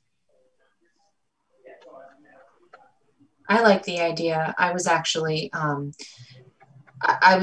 thinking of asking earlier if we had any information on how many teachers or staff in general were able to get vaccinated thus far. I know it's hard to get access, but I like the idea of just having an update on where we stand in the district. Thanks, Tara. I'm certainly interested, Heather. I'm not sure what we do with the data, if anything, but it is interesting. If it's a low number, I'm not sure what's to be done. If it's a high number, that's good. But I would like to know. Yeah, I think maybe it's more informational. And you're right, Paul, if it is a low number and we do see, a rise in cases, are the two related? If it is a high number, or maybe it's a low number and it has to do with access, I don't know. And if that's an issue, what can we do to support that? Just some of the considerations, it just seemed like overwhelmingly folks seemed pretty positive about it back in whatever that was, January, I think, when we surveyed them initially. Yeah, definitely. Sorry. Anecdotally, I'm hearing that it's not trivial to get an appointment for teachers, so they continue to have to work hard at it, but that they're getting those appointments. So I think all data, having access to more data rather than less is always better. It just helps us make more informed decision making. I know we've had a lot of Humira conversations at HES because we have an extremely caring staff. We do in Hadley in general, but we've had one teacher who was kind of gone out, and she actually got last week's Friday staff shout out for it because she's gotten 12 people vaccine appointments out of our staff alone on her own time. And so Miss Williams worked really hard to get even one of our bus drivers a vaccine, and her husband. And so we have had conversations as a staff about if you need help getting an appointment, we'll, do whatever we can to care for one another and try to get appointments. And Annie's been great about sending information out about getting signed up and information about where to go. And so I think that information would be helpful. So if there is an access issue, that we're aware of it and we can continue to try to get staff appointments, because it's time consuming. So it's been helpful to have the staff helping one another. Exactly. That's great. And I know, yes, there are weekend options that are set aside within the state, but I also know Annie and April and Jen, you've talked about the support that's available during the day as well, if that needs to be what the option is that's available. We're really in a lucky district where we've made a priority. If you can get a shot, I'll cover your class, or, somebody will cover your class, you go and get it. And if you're, even for your second shot. So we've really tried to make that a priority for the people who want to get it. Thanks. And, this tracking sheet may also be a good place, Annie, to put some of that information about pooled testing involvement. Just if we're going to be trying to monitor, these are all of the initiatives that we've been looking to push forward to support our ability to get back in person. Let's just understand where we stand with those tools. I'd say I'm thrilled to add more data to it, because I just don't know what I will do with myself when I just don't have this workbook. More charts. More charts. Is there anything else on the public health data that we need to cover here? No, just sharing the information. Okay. Just thank you, Annie, for continuing. I'm sorry. Just thank you for continuing to collect it. I know, given what we talked about earlier about recourse and our position to be able to do anything about it, I still think it's really important to continue to collect it and collect more data. So thank you. Of course. Okay, now we're going to move to preschool tuition rates, which is something that we also need to vote on an approval. Our preschool director, Ms. Winner, put together a spreadsheet that shows what the rates would be with a 1.5% increase. This year, in fiscal year 21, that's what we're in right now, correct? In fiscal year 21, the rate of inflation to Social Security income are set by the Office of Social Security for this fiscal year is 1.3%. That's based on inflation for the what's called the trailing 12 months of consumer price index increases. We are recommending a 1.5% increase to tuitions. And this document demonstrates what that means in terms of the different kinds of tuitions current fiscal year and what it would be next fiscal year.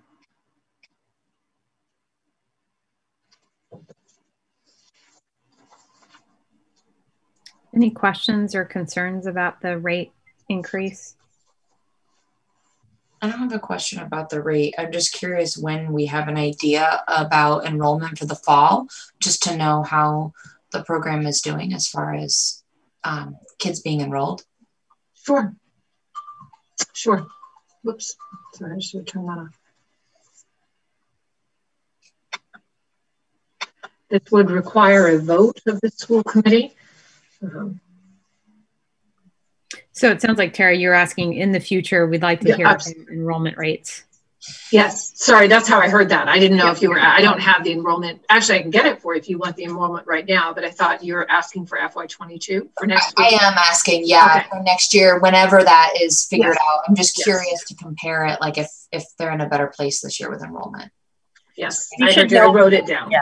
We should know more in the next week or so when we get our enrollment night together for preschool. So we should have those numbers pretty soon. Excellent. Okay. To my knowledge, the larger trend still remains in terms of a population decline. I don't believe I've heard otherwise. So that in combination with COVID, yeah, I'm looking forward to those numbers as well. So I wrote it down, Jen, but you'll remember better than I will because you'll be doing preschool night. So we can make sure it gets on a school committee agenda as soon as we have it. All right. Is there a motion to approve the preschool rates for fiscal year 2022? So moved. Seconded. All in favor? Aye. Aye. Any opposed or abstain? Okay. All right, that concludes our presentations and discussion items. And now we get to move into business manager reports and Chris, who can lead us through expenses, grants, and the revolving accounts. And I'd just like to point out, Chris, it's Annie. I'd just like to point out that I made a point of making sure I took care of that other math problem so I could listen to every word. I just want to point that out. Great, thank you. All right, so we can start off with the regular expense report with the local budget. Again, as I've really been saying all year, we're in great shape with this. We've used about 63% of the budget so far this year. Again, it's not exactly just saying, well, we're 3/4 through the year and we've only used 63%, so we're doing fabulous. It's not quite that easy because, of course, we know the June payroll basically is for the summer months as well. So, we do have to take that into account. But even with that, if you look at all of the expense accounts, there's obviously some over and some considerably shorter. If you look at the entire report, we're really in good shape. And there's still some changes that need to be made. There are certain expenses, COVID related, that need to be moved out of the regular budget. We've been kind of parking those expenses here, but they do need to be moved. Some of them need to be moved just to COVID grants that we have. Others, for example, we've had some subs that we've been paying throughout the year, and those have been paid from the local budget, but they have to actually go to the town COVID money that was, we were sharing in the use of that money, and the payroll portion of it still hasn't been transferred over. So we thought we had to do it by December 30th, and then they extended the grant. So we said, okay, we can continue to pay them, and we'll just move it more towards the end of June. So we're talking a pretty decent amount of money with that too. It's, it's tens of thousands of dollars. So again, that's certainly good to see. Because some of these COVID grants need to be fully spent by June 30th, we will just continue to comb through the expenses that we've seen, because there's been so many expenses that are COVID related that, obviously at some point throughout the year, some of them may have gotten paid just from the regular budget instead of from COVID funds. So we'll move those out as well. But again, I can hit that pillow at night and sleep quite well. I'm not laying in bed worrying about the Hadley budget. So that's always a good thing. And I can assure you, if I can sleep at night, you can as well. So because I'd be the first to be worrying about it. But if you have any questions, I can certainly answer them. Chris, I had one question on page 4. The textbooks for the elementary school was just the encumbered amount was more than what was budgeted. I was just curious whether that was like a purchase of brand new set of textbooks, or if it had to do with online curriculum or anything like that. I don't think it was online curriculum. And if Jen is here, I'm wondering if Jen might be able to jump in. I think there was a set of textbooks that they needed to get, and we said we had the funds available, not necessarily in that account, but available to use. Jen, can you bail me out here? Because I just can't remember. I'm sorry. All right. Chris, we had this agreement. You would keep your camera off and have dinner. And then when you were talking, I would go and have my dinner.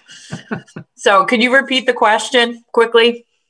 Yeah, Jen, I was just asking about the textbook purchase for the elementary school. It came up as being over the percent used was over what was budgeted, and I just didn't know if it had to do with like an online curriculum or anything. No, we were lucky enough, and I had presented on this probably a couple months back about our social studies curriculum.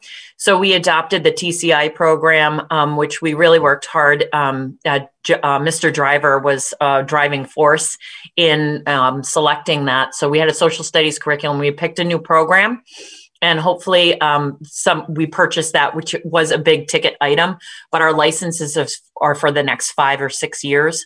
I'll have to go back and check on the date. And okay, so, yeah, so that's where that's coming from. Another additional thing that we're also exploring is our English language arts program.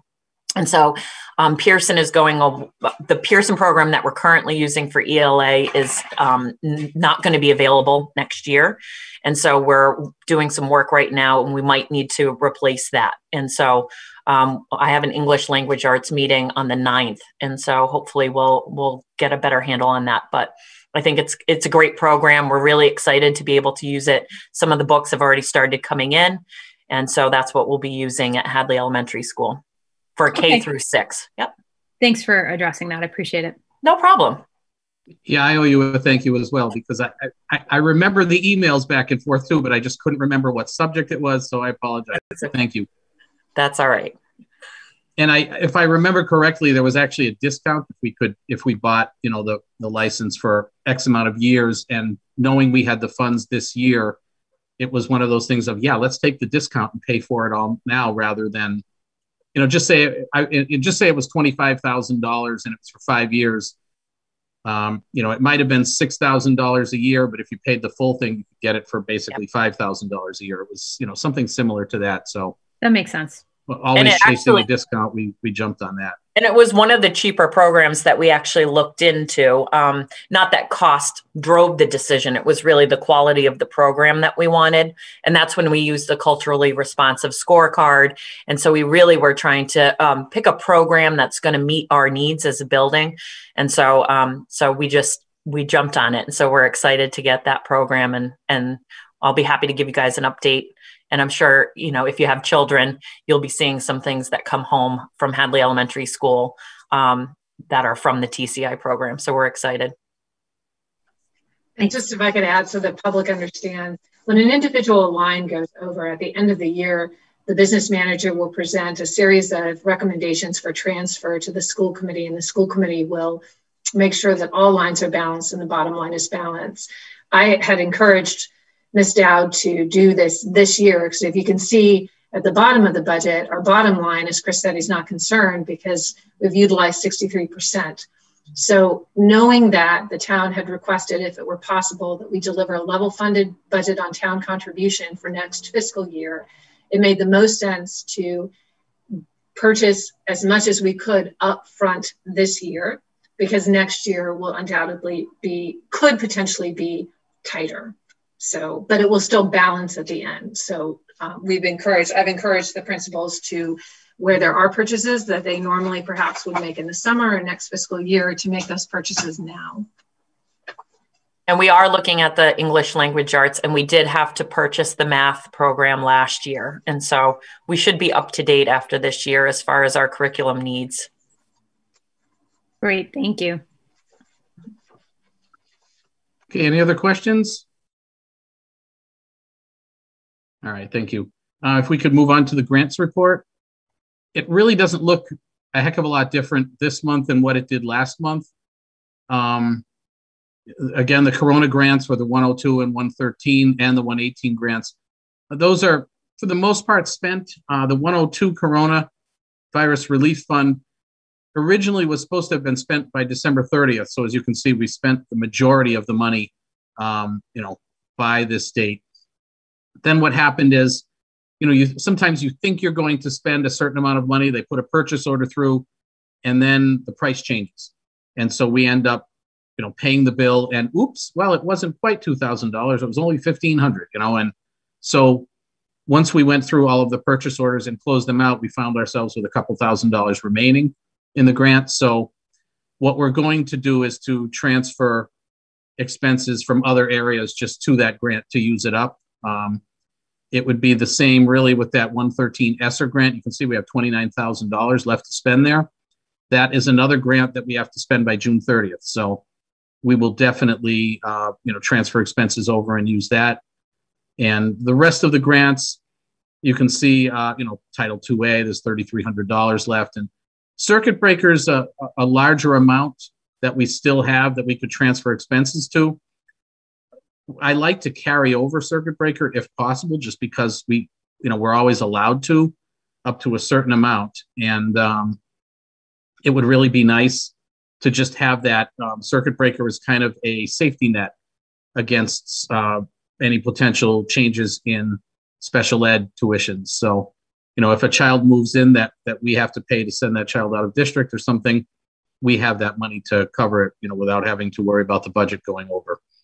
And the rest of the grants, you can see, Title I, that's a payroll thing. It's just going to keep winding down for the rest of the year. The same with Title IV. It's just we pay a teacher and a psychologist from that account, and that will continue to run down. And the other two grants, those are ones we're just going to have to take a look at it, if we're going to be able to spend them this year, or if they might get rolled into a future year, just because with the uniqueness, I guess I should say, of this school year, sometimes it's just hard to run the programs that you kind of anticipated when the grants were written. So those are still unspent at this point in time. But Ann and I usually get together and just kind of get on the same page about her thoughts on spending the grants and, my thoughts on, well, this is where we are with them. And, we end up just deciding what to do with the funds at that point. So I'm sure we'll have one of those meetings soon. Any grant questions at all? Yeah, a quick question. The federal monies that were recently passed by the federal government, any money that came in support of the schools through, I guess it would be through the state, would that be on the town side and not listed here, or would that appear here at some point? The federal money that was just passed, you mean the stimulus package? Most recently. So there was, in that package was $130 billion for school districts, and it was going to pretty much be similar to the ESSER grant, and we also have an ESSER 2 that we have not yet applied for.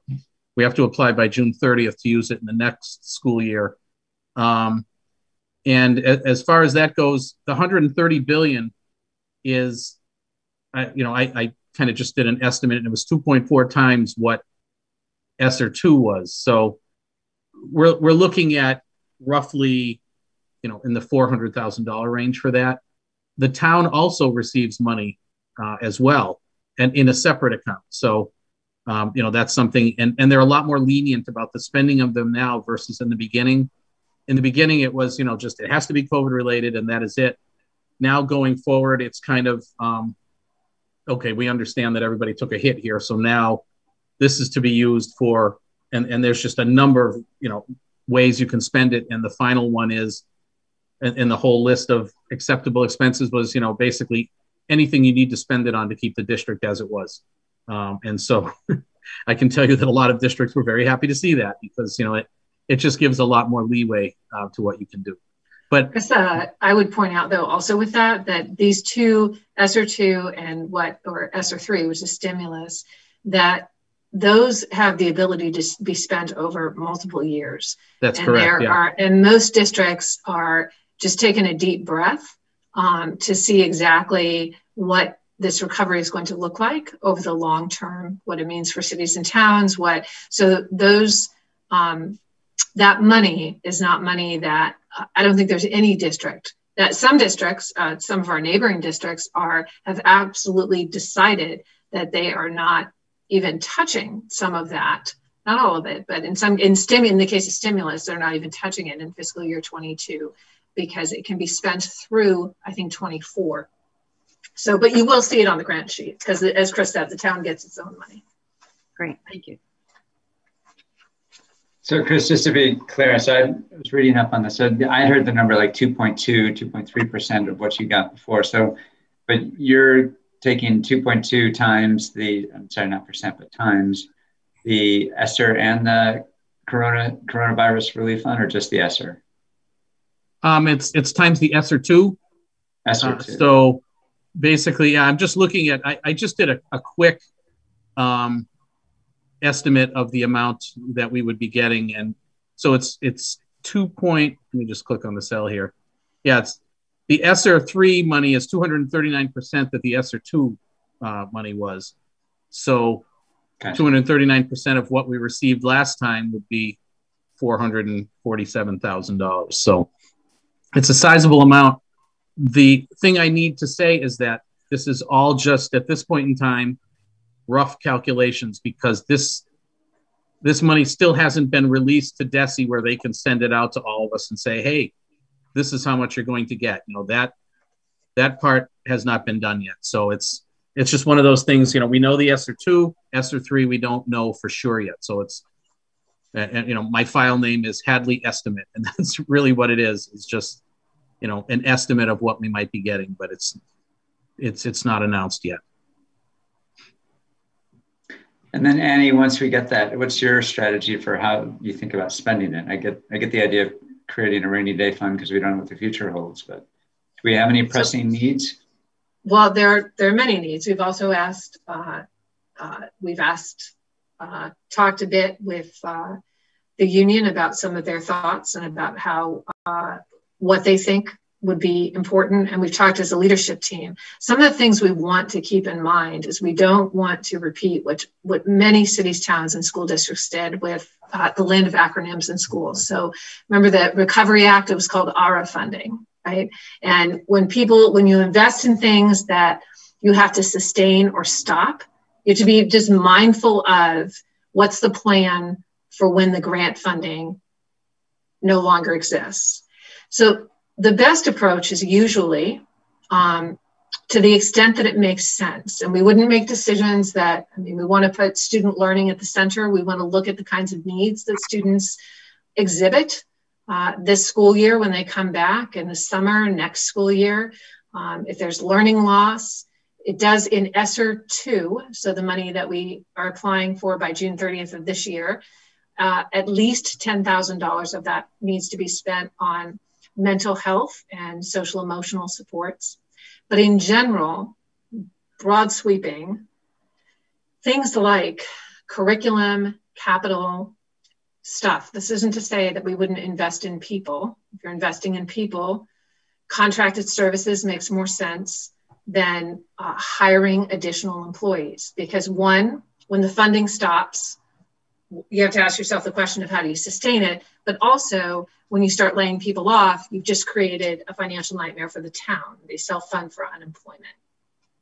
So I don't have an answer as to what we've established as those priorities are. We know what the parameters are, but that just gives you an idea of how we're talking about it and how we're thinking. So we'd say, let's define the need, what we believe the need is, what are the data that demonstrate the need, learning loss, behavioral health, ventilation, what are the data that support this particular need? And what are the implications of funding each particular possibility in the near term and in the far term? What's the plan for when the grant money isn't there? And if there is no guaranteed plan, then what are the implications of an abrupt halt and or implications for the town if it results in massive layoffs? Those are the things we're thinking about. So, thanks. Any other grant related questions? Okay, if we could just jump to the revolving accounts report.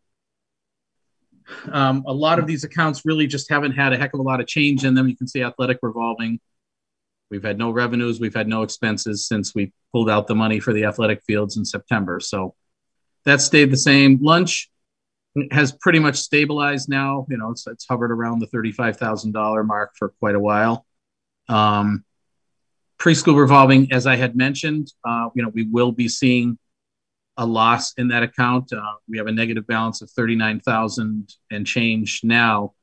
And if you look, we have 4 more months. So it looks like we've been running, give or take, around $10,000 to $12,000 a month in losses. So, we're looking at another, say, $60,000, because you have to remember in June, we have the 4 summer payrolls that we'll be paying as well. So June will be a little bit of a bigger hit, and then we'll have to just transfer expenses back to the local budget to bring that back up to a positive balance. Student activity, it really hasn't changed a heck of a lot. Hadley Kids has been the same for months.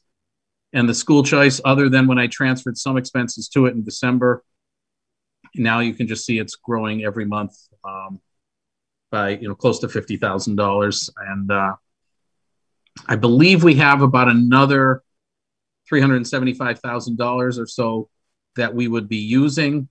And I do anticipate that we would use that money only because we had told the town that we would be giving back a certain portion of this year's budget to them.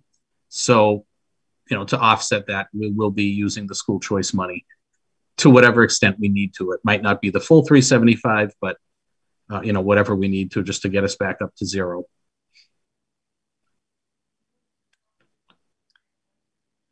Chris, Any question? Oh. I do. I have a question for you about lunch. Sure. I've always considered that to be going up and down depending on whether students and parents are paying their meal, or whether there's a balance owed. Since June to present day, that account has gone down by 33,000. So my question is two-part. Number one, the 68,000 that we start with, is that money that comes out of our budget every year that, we set aside a certain amount to start with, and then that draws down? That's question one. And then question two is, generally, what are the categories that we spent that 33,000 on? So payroll is a big portion of it, obviously. That's our biggest. But with the lunch accounts, a lot of what we spend is front-loaded. Over the summer months, any kind of repairs that are made are done and paid for by the lunch account. Packaging materials, especially this year where we have a lot of, say, paper products or containers to package the lunches, that all goes, is purchased in the summer. So it's front-loaded with the expenses for the year. And then, of course, the cost of food as well. And the food is obviously spread out over the entire year because Diane buys a lot of it in the beginning, and, a lot of it is frozen, but she also buys a large amount of fresh foods. And so those would be coming in, basically on a weekly basis. So we pay for them on a weekly to monthly basis as well. The thing about the lunch account that's a little bit different than the preschool account is that the lunch account, we don't have, the summer payroll to be charged to it like we do with the preschool account, where we would have that 4 additional paychecks.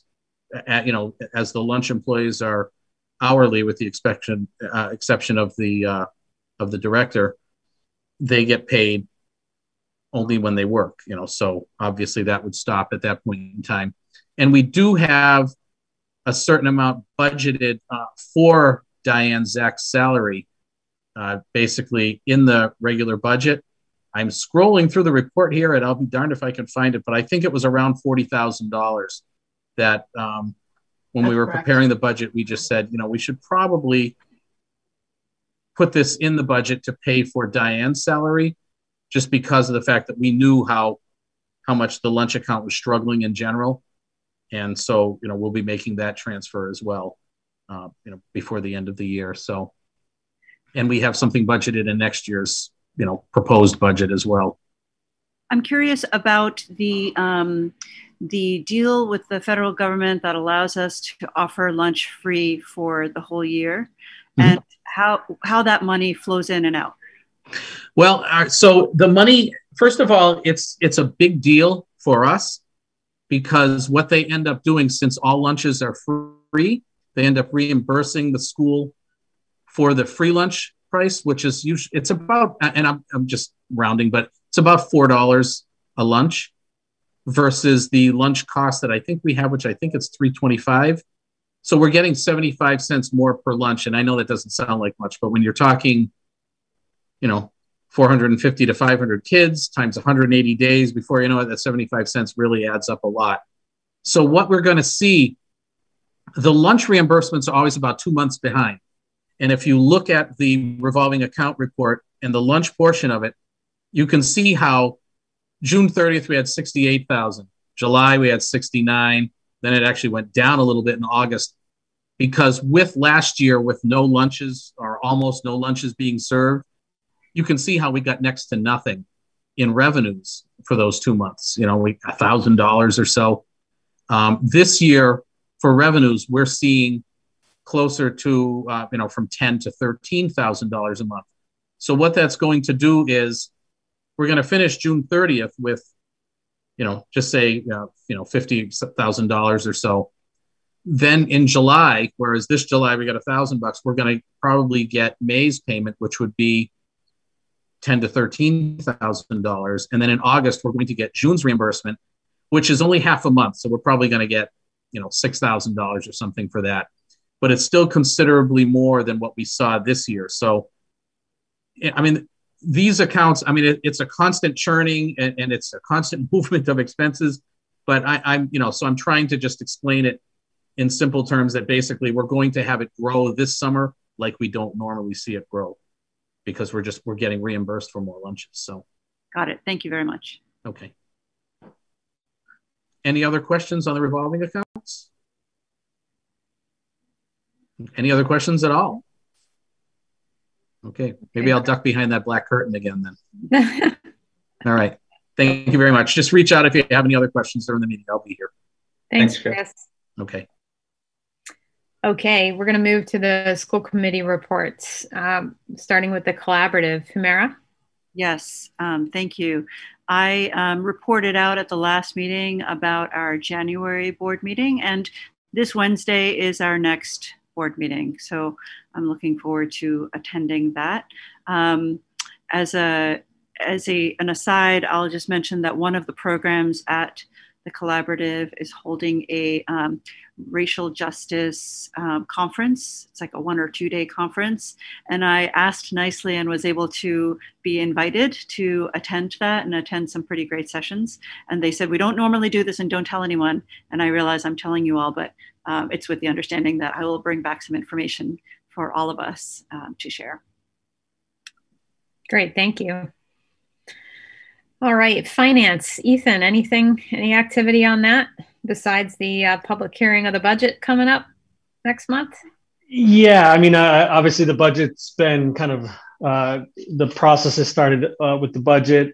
Last week, there was a meeting, real simple, just kind of trying to figure out dates for when they could talk to each department about their budget. So Annie will be meeting with the town administrator and the finance committee soon.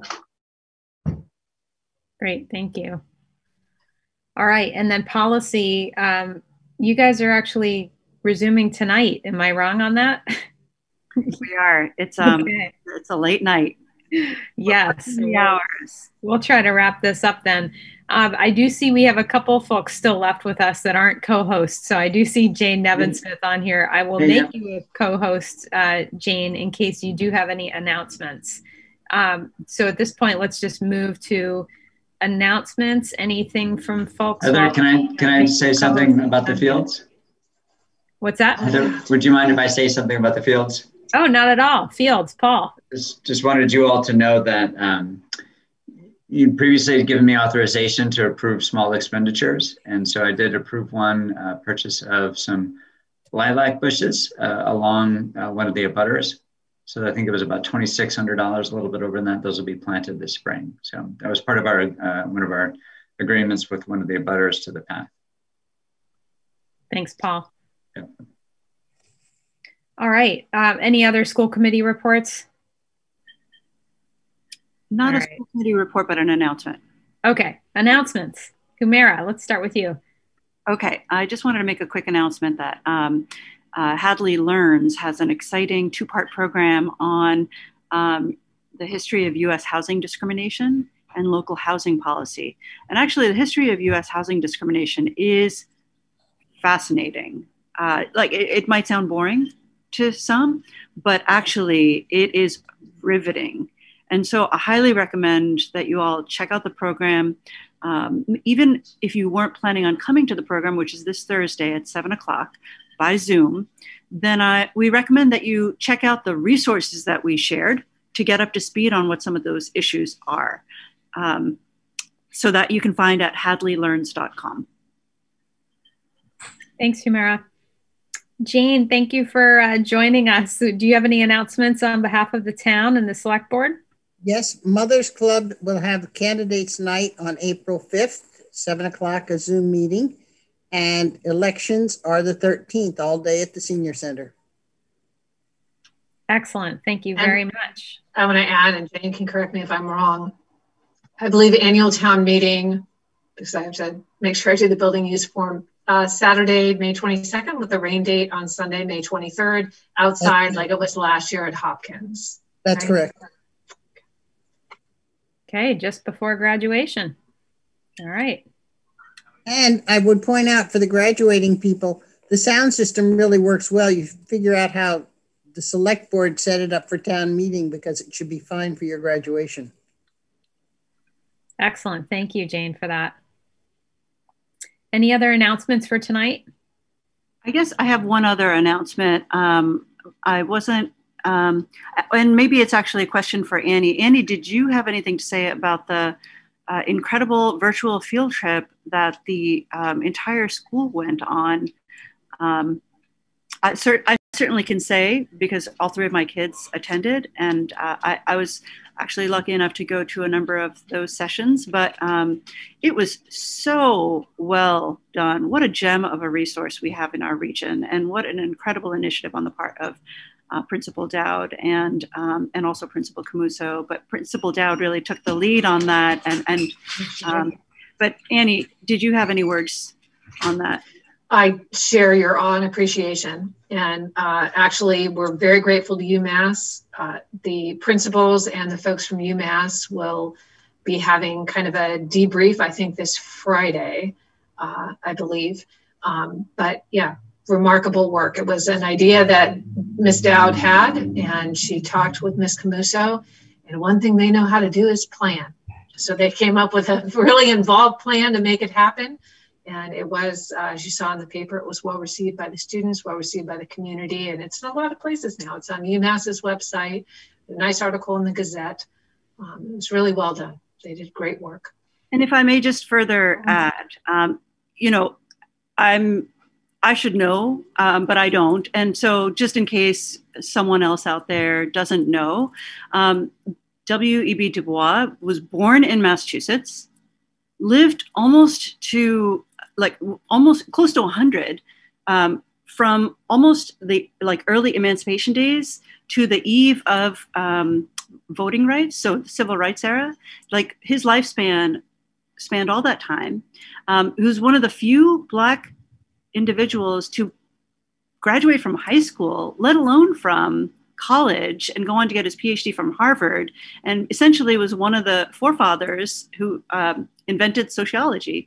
And just what an incredible resource we have at the library. They have a whole center and an archive dedicated to his life and his accomplishments, artifacts, the whole bit, and age-appropriate content for all the students from K all the way to 12. So just in case you didn't know a bit about him, I didn't. We're all learning, but that's a thumbnail on W.E.B. Du Bois. That's great. And thank you for mentioning that. I know I was happy to see the Gazette highlighting that in a recent paper. All right. Any other announcements for tonight? Okay. We've handled 2 of our action items, but we do have one remaining, the approval of the minutes from February 22nd, 2021. Some corrected minutes were sent out either earlier today or late last night. I think very early this morning. Any questions or comments on the minutes, or is there a motion to approve? I'll make a motion to approve. Second. All in favor? Aye. Aye. All right, our next meeting date will be April 26th. We'll have the public hearing of the budget. And Ms. Whitell, you are the winner for the last remaining member of the public that is not a co-host. So gold star for you.